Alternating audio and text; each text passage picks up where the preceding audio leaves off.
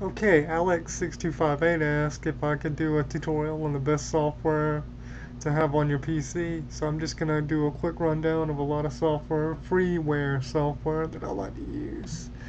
The first thing I want to cover is, like, if you like to look at PDFs, you'll notice that Adobe Reader is really slow. So an alternative, a great alternative, is the FoxIt reader. It's a great PDF reader that's lightweight, really fast, and you can even install it portably with a few modifications. Now, if you like to do instant messaging or anything like that, I like to use Pidgin IM. It's a free IM client that lets you communicate on all these protocols at once. AIM, Bonjour, Google Talk, ICQ, MySpace IM, Yahoo, all those. And it's really great.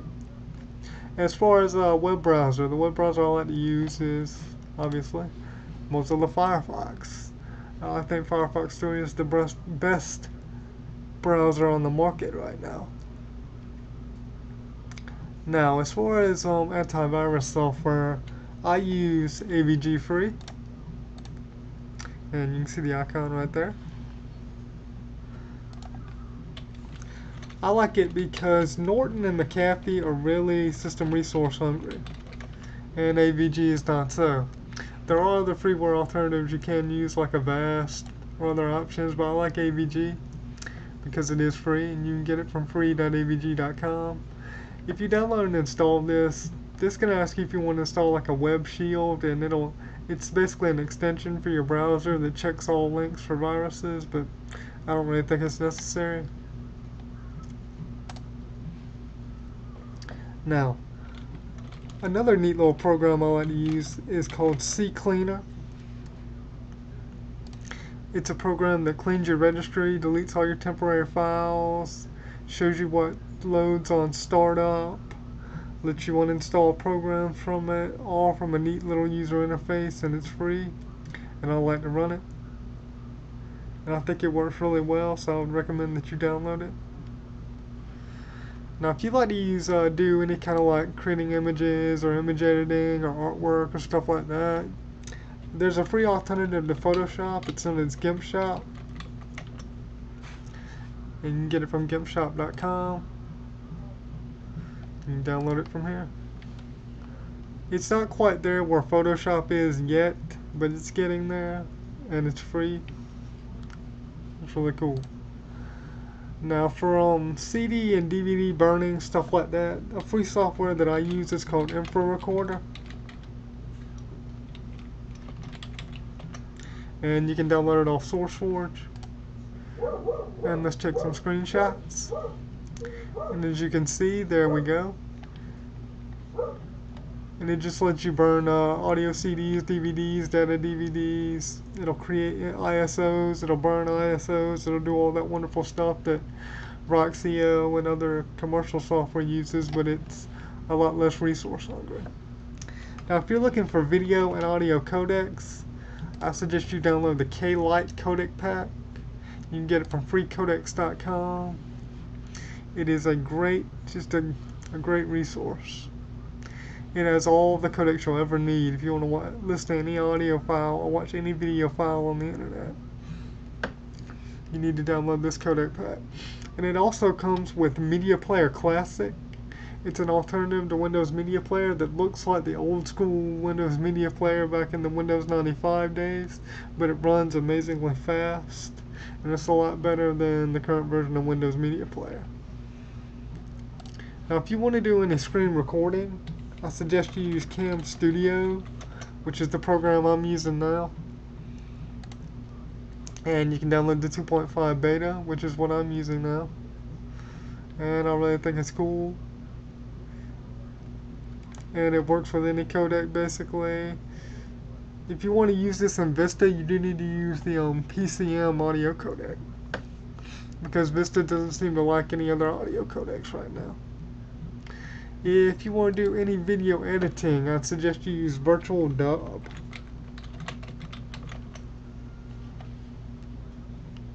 which is a free video editing program. You can get it from virtualdub.org.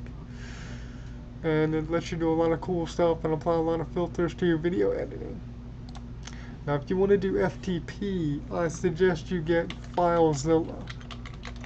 It's a freeware FTP client that you can get, and it's very cool. If you do any web development, I suggest you download XAMPP, which is it's PHP, Perl, and Apache Web Server, MySQL, all that bundled into one installer. Or you can just do a portable version of it, which is really cool. It also has a Tomcat add-on. It's really good if you want to do any type of web development. If you want to do any coding, there's a great source code editor called Notepad++.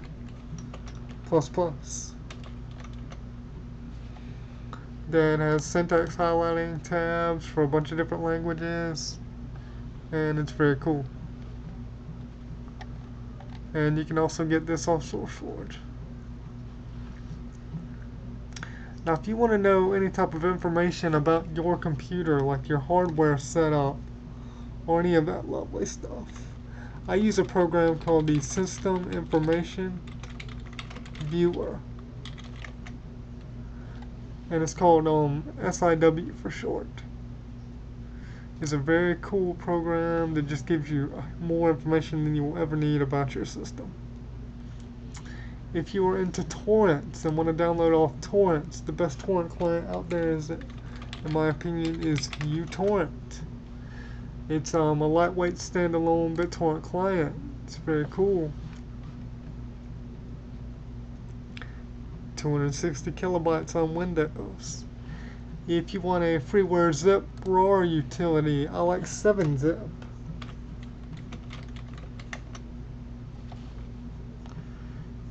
And you get it from 7-zip.org.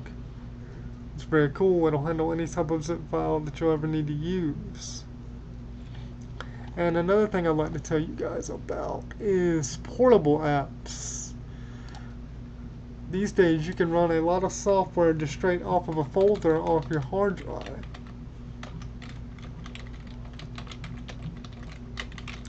And portableapps.com is a great website to get some of these applications from. A lot of the applications I was talking about, Notepad, XAMPP, the GIMP, FileZilla, Pidgin, you can run them all portably from a folder off your hard drive.